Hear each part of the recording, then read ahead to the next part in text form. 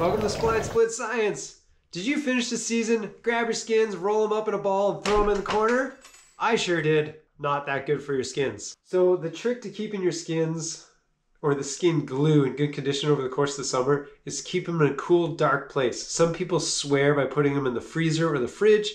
Totally acceptable to do that. Take the skin saver material that came with your skins. Hopefully you kept it. Cut it to about the halfway point of the skin. Stuff it on there. Fold your skin.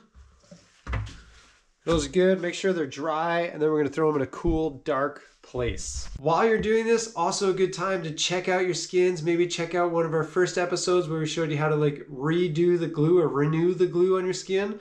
Might be a good time to do that, because come fall, the snow's going to hit, you're going to get your stuff and be like, I am out there tomorrow. And you're going to forget about all the poor maintenance you did on your stuff this week or over the summer. Hope you enjoyed this episode of Spline Split Science. Enjoy the weather.